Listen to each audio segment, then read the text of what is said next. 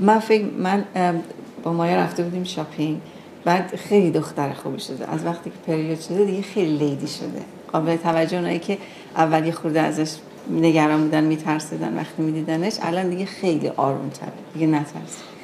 قدی هم هست دیگه کوچولو. بعد با خودم بردم شاپ. خانم توی شاپ خیلی معلوم بود، آبم گذاشته بود بیرون، معلوم بود که سگ خیلی دوست داره. بردم توی شاپ، همونطور که شروع کرد باش بازی کردن، خب میدونی که اول اجازه هم میگن اگه can I touch her, can I hug her, of course بابا. بعد همونطور که بغلش کرد دیگه خیلی باش بازی کرد. گفتش که من از بچگی با سگ بزرگ شدم و بعضی وقتا وقتی 4-5 سالم بود به مامان و بابا میگفتم که یه خانم مسن بود، میتونم تو جاش با این تا صبح بخوابم و مامان و بابام اجازه میدادن من تا صبح تو جای سگا بخوابم باهاشون. و وقتی من به این خانم، کاراکتر این خانم نگاه میکردم که چجوری با دیگران صحبت میکنه، چجوری داره با این سگ صحبت میکنه، چجوری با من داره صحبت میکنه، دقیقاً اون حسی که من همیشه در موردش میگم خیلی مهمه که ما حیوان توی خونه داشته باشیم، یعنی بچه با حیوان بزرگ بشه. و دقیقاً اینو توی یه خانم مسن دیدم که از چه پدر مادر وایزی میاد و این بانو چقدر بانوی مهربان، اصلا طرز صحبت کردنش، طرز برخوردش، چه تأثیری این حیوان میتونه روی شخصیت انسان و مهربانی انسان بذاره. Amazing. بزرگترین کار رو مخصوصا برای پسرت کردی، برای اینکه شدیداً احتیاج داره که سرش رو گرم بکنه و احساس مسئولیت بهش بده.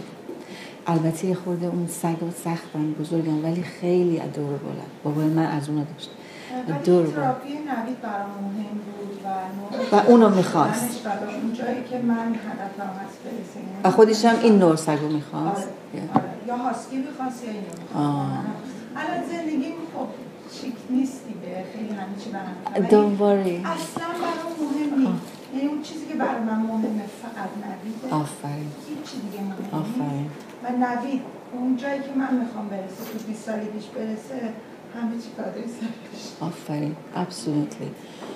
برای اینکه خیلی نجات پیدا میکنی از دست نوید.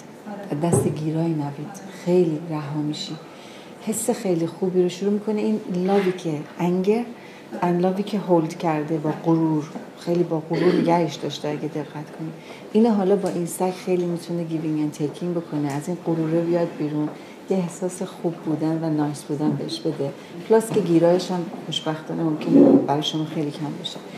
آف کورس وقتی که آدم حیوان میاره زندگیش به اون تمیزی نیست بدون شک، ولی همیشه آدم باید فکر بکنه که بنفیت این حیوانه واقعا دوست داشتنی، بهترین دوست انسان، بنفیتش چقدره، ضررش چقدره.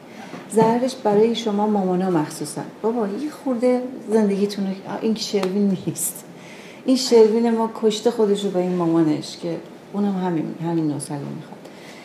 شما نمیدونین چه بنفیتی به این بچه ها میدین. حالا یه خورده تمیزکاری بکنی خونتون کثیف بشه آخر دنیا نمیشه، ولی بچه‌تون سالم و خودتون اصلا روتین میاد تو زندگی آدم. هر روز باید بریم بیرون، روزی 2 بار بریم، چه زمستون چه تابستون، فرش ایر راه بریم، اکسرسایز کنین، خیلی بنفیت داره و حیف این همه بنفیت به خاطر مسئله مذهبی و یا وسواس ما کنار بذاریم.